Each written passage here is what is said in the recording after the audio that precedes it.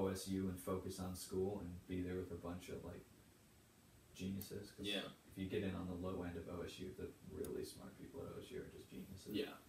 Or even because I don't plan on going to like Yale or like MIT No, or yeah. anything like that, anyways. But like on a smaller scale, Mm-hmm. or like I've thought about going to like Cincinnati. Like it's still a great Yeah, school, still really smart people there, but it's a step lower. And you'd be higher up there, Yeah. rather than being lower at a bigger school. Yeah. You can definitely get your degree and still do great things. Yeah. You know, with it's that like degree. it had statistics of how people like excel at a smaller school at the same rate that people excel at a bigger school. So if you're top dog at a smaller school, you're gonna excel. If you're top dog at a bigger school, you're gonna excel. But if you're like on the lower end of a bigger school, your chances are it's less likely. Yeah. It was like an insane drop off. I think it was Princeton and like Brown and MIT and Yale that they did those at, like the really like top 10 prestigious schools. Yeah. And it was close to like 3.3 or something for the top 99 percentile, like which like just the best of the best. Mm-hmm. And then it was like the not top 20, right? Something like that. Something like that, yeah. Not top 20 schools.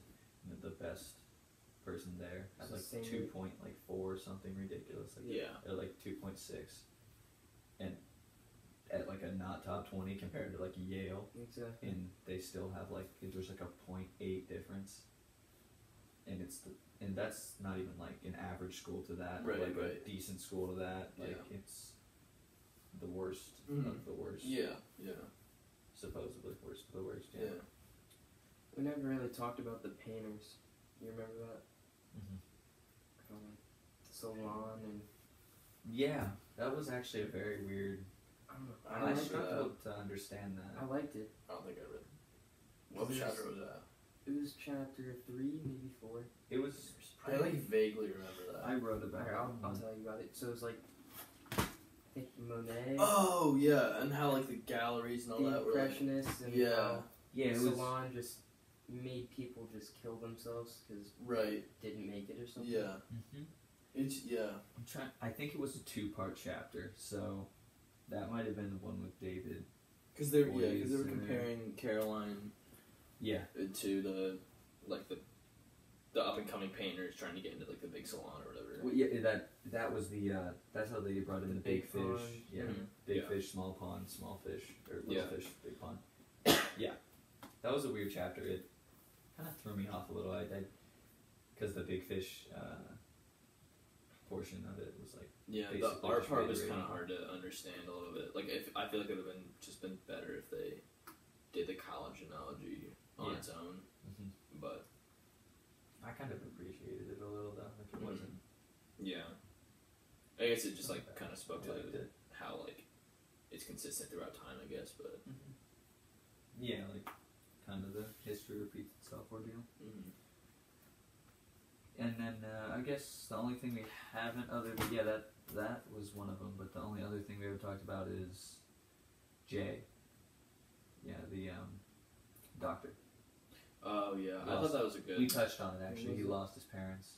Oh, yeah. He okay. said like Oh. his was it his maid? It was like his, Oh, yeah, his yeah. true mother, and then his or He it got wasn't his fired. true mother, but Yeah. it was his like mother, and then Mhm. the actually blood mother Mhm. fired her because he couldn't pay for her, and he said he never forgave his mom for that, his blood mom for that. Yeah.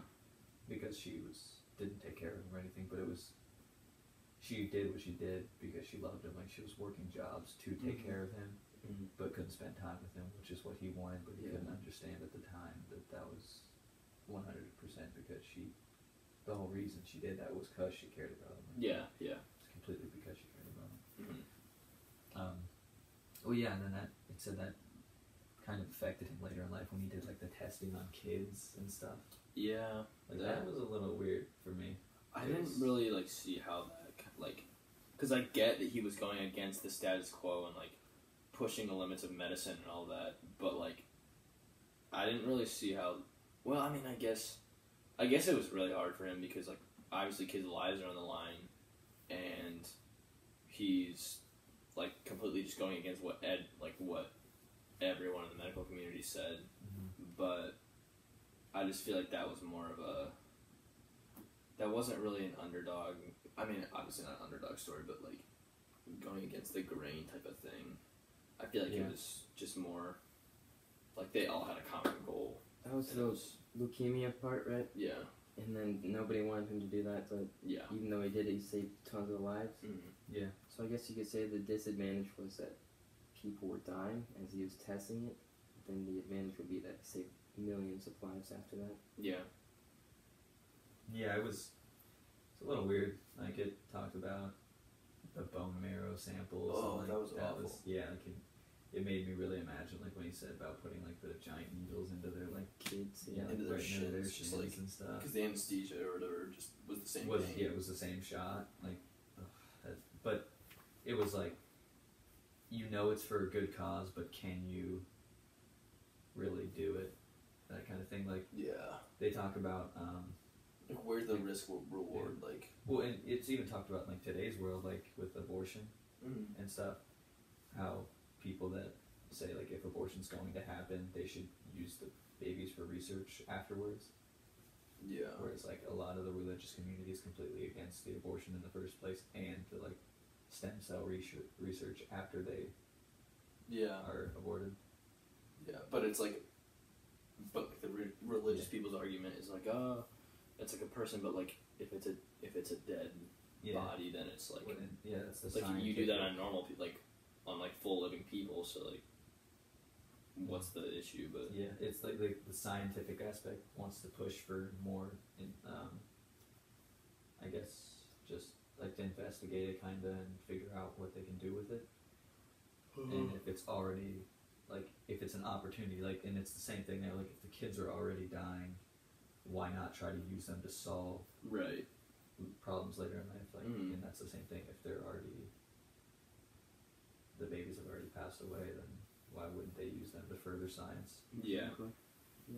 Because like in the moment, it would be seen as like awful and like how could you be doing this? But like, it's like really hard to like. I don't know if I could make that like choice of being that doctor or whatever and saying, are we gonna like essentially sacrifice these kids for the betterment of and the like lives of kids down the road, or are we gonna work our hardest to save these kids now with what we have? Like it's super like you just I don't know what I would choose. You have to leave it up to the parents, I think.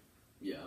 Well, but no one's gonna want to say, oh, I want you to take the last month of my kid's life and spend testing on him. I guess I mean like if you have a drug that works like 5% of the time, you could say I would think maybe I'd try like if you have something else in mind, then sure.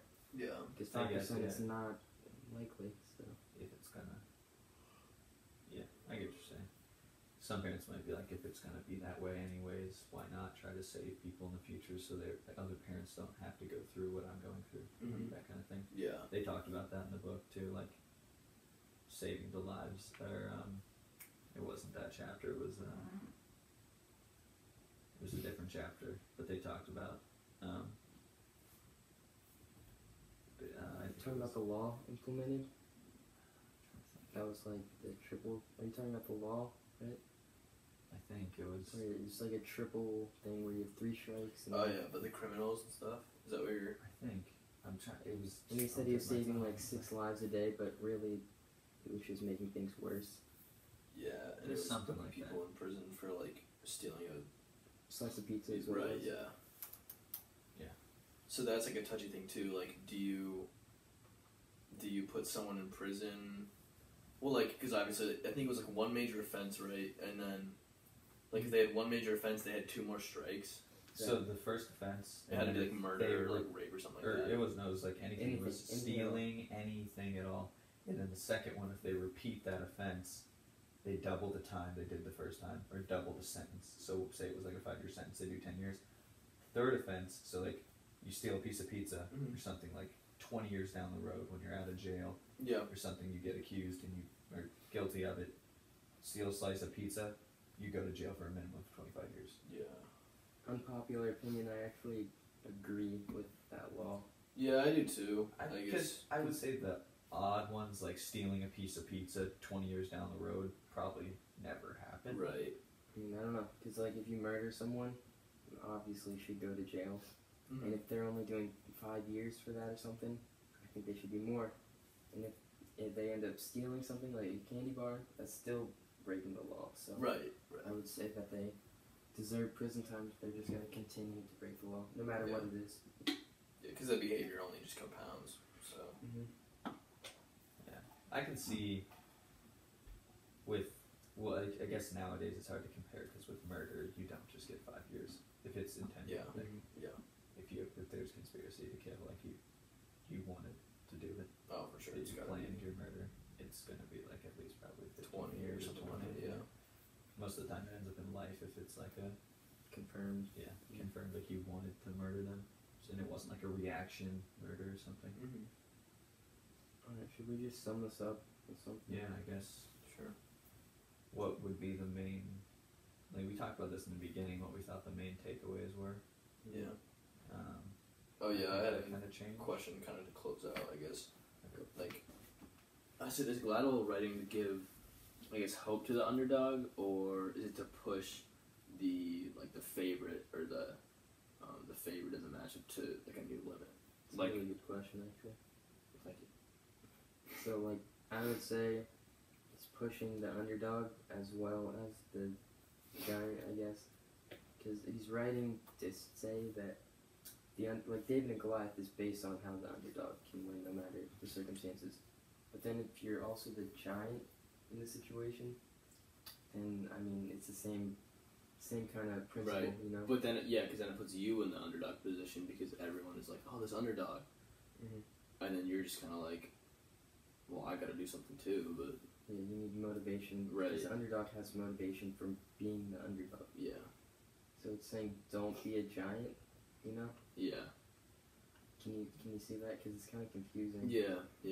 Like, put yourself in the underdog's shoes even if you're not the underdog. Mm-hmm. But... I don't know how I feel about that. Yeah, I had a really good comparison. Is it like... Yeah, can you repeat Yeah. the question again? I said, is Gladwell writing to give hope to the underdog or to push the favorite to new limits?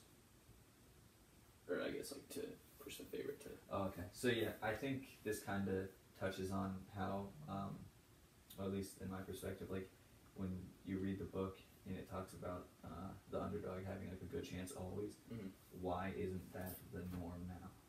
Like, do you think it's because he thinks it should be changed? Like he views the underdog should not be the underdog anymore? Yeah. Giving hope to the underdog is him saying the underdog really isn't an Isn't a underdog. thing, It's right. always even, or maybe the underdog can be the Goliath.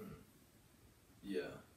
I definitely know, I see what you mean, like, because then it gets into, like, the realm of, like, is being an underdog even a thing? Yeah. Because if money is what, like, you're, just for an example, if money is what you're pushing for and you're poor, like, we're disregarding the whole, like, inverted U and, like, the climate, or the 74 mark or whatever, like, Yeah. like, is it an underdog? Like, are you an underdog if you don't have money? Because then, like... You have the advantages. Right. The experiences. Right. I guess, in my opinion, it'd just be different, like... I guess the breakdown at that point just relies on it's just a person. Yeah. A person's choice, because Yeah. you're given the ability to take what you have. You're given a gift that you can either take advantage of or lay waste to. Yeah. Everybody has the same opportunity, but it's just where you start and what you do with what you have. Yeah. Yeah. So it's just relies on people at that point.